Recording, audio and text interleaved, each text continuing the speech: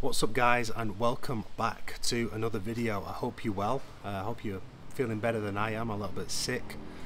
And this video is a follow-on from yesterday's video, so if you haven't seen that one, go check it out. But because I'm feeling a little bit sick, I want to talk about everything that I'm doing to try and speed up my healing process and get rid of this cold or flu as fast as possible. So I've got 7 tips here. I've got some notes so I don't forget. I got my best 7 tips here. The last 2 might surprise you, but let's dive into it. So number 1, sleep. Obviously sleep is extremely important always for everything, but especially when you're sick, you want to give yourself, make sure you're getting enough sleep to make sure you can recover and get all the rest that you need. So last night I went to bed at 8 p.m. I was up at 6 this morning. I usually wake up around 6 anyway without an alarm. So I'm not setting an alarm, I'm just letting myself just get as much sleep as possible. And also, the good thing about being asleep is, especially if you're in a bit of pain when you're sick, like for example it hurts when I cough, if I'm asleep I'm less likely to be coughing, I'm less likely to be in pain as well. So kind of just makes time pass a little bit quicker and you're not aware of the pain that you're in. So that's tip number 1, is get more sleep. Number 2 is rest. Now this is what my video was about yesterday. I didn't go to the gym yesterday. I haven't gone to the gym today either. Hopefully I can go tomorrow, but we'll see. So I'm resting, but I'm not doing anything. Okay, you got to do I believe anyway that it's better to do something rather than nothing. So I've just been doing beach walks. Okay, so I went for a beach walk in the morning. I'll probably go for a beach walk around sunset as well. And why that is good is I'll get onto this in step number 4 actually, but I'm just doing a little bit of movement during the day. I might swim in the pool as well. So I'm just doing a little bit of light movement, but nothing crazy. I'm not overexerting myself. And with regards to work as well, I'm still doing work, but I'm just really not pushing myself. I'm just taking it nice and easy. I'm the sort of person that is like go go go all the time. You know, I operate with like speed and urgency, and I just want to get things done fast.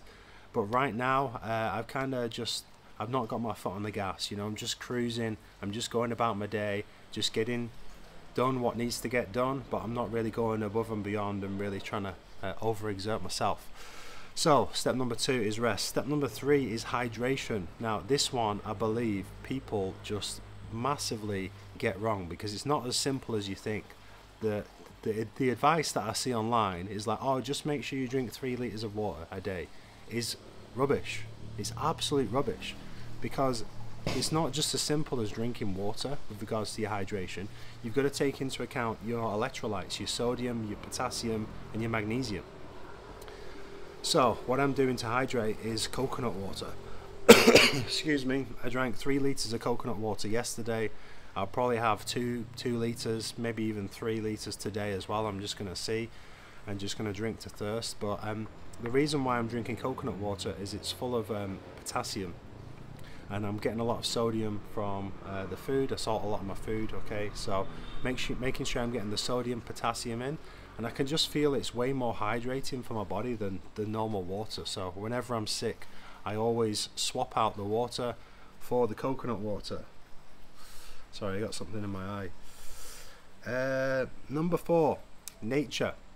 This is why I've been doing beach walks, okay, and this is why I'm recording this video outside. I try and spend as much time as possible in nature and outside, okay. You want to, especially in the morning, you want to be getting sunlight in your eyes, you want to get sunlight on your skin, get barefoot, connected to the earth if you can. Like grounding has been scientifically proven to reduce inflammation, and if you can reduce inflammation and reduce the cortisol, your body's healing processes will just work much more effectively. So, you know, that's why every morning I'm going to the beach, I'm walking in the sea, I'm grounding, I'm getting sunlight in my eyes and on my skin. And nature is just a critical component to recovery, to be honest. That, you know, we're designed to live in nature as humans beings. We're not designed to live in these big concrete jungles surrounded by, you know, all these air pollution and EMFs and everything like that. So when I'm sick, I'm definitely spending more time in nature. Step number 5. Okay, food. This is a big one. Okay, so with regards to food, I'm prioritizing nutrient dense foods. Okay, so I'm prioritizing foods like liver, oysters, king prawns, eggs, bone marrow. I usually have bone broth with bone marrow every single day anyway, but I'm making sure I'm getting that in. Eggs, I think I mentioned that.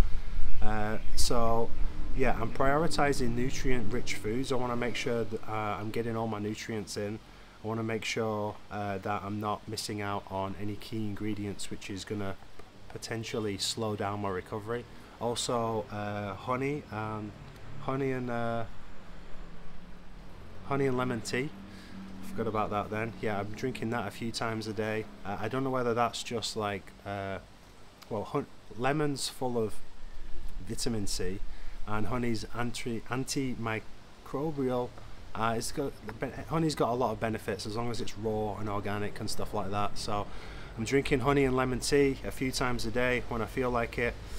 And with regards to meal timings, okay, now usually what I like to do is push my first meal back to later on in the day. So I would just have some coffees in the morning, then I would have some bone broth, and then I would have my first meal later on. But because I'm not feeling too good, I want to reduce stress on my body as much as possible, and that also means I'm bringing my first meal back earlier in the day as well. So I'm spreading my meals out more evenly throughout the day. And also this is an interesting fact actually, like I only ever seem to get sick when I'm in a calorie deficit. You know, if I'm in maintenance or in a surplus, rarely do I ever get sick. But the most, like the times when I most often get sick is when I'm in a calorie deficit. In fact, the last few times I got sick, I've always been in a calorie deficit. I got really sick last year with dengue fever. I spoke about that on the video yesterday, but I got really sick then, and I was just in the middle of I was really lean. I was probably one of the leanest I've ever been, and obviously got sick, and that's the sort of one of the cons of sticking to a calorie deficit and trying to get lean and trying to get to single digit body fat. You are going to put more stress on your immune system, and your body is going to be more susceptible to pathogens and potential illnesses that are floating around. So you definitely don't want to push it too far. So I've been eating in a calorie deficit up until yesterday. Now I'm eating at maintenance. I'm going to carry on eating at maintenance until I start to feel close to 100% better. Okay, step number 6. Yes, one might surprise you, but it's avoid negativity. Okay, try and avoid negativity as much as possible. You know, whether it's arguments with your girlfriend, or whether it's just arguments online, or you know, if there's any drama or anything like that, just try and stay out of it, because the more you can get your body into kind of, or your mindset into like just a positive mindset, the faster you're gonna heal. Like, our minds affect our bodies so much to the point that if you're in a negative state of mind, it can affect your physical sensations. So as much as possible, you want to raise your vibration, and you want to be in a positive mindset as much as possible, and it will 100% help you heal faster. So I'm avoiding negativity. I'm trying to stay away from any drama. I mean, this is a good thing to do anytime, not just when you're sick, but particularly right now.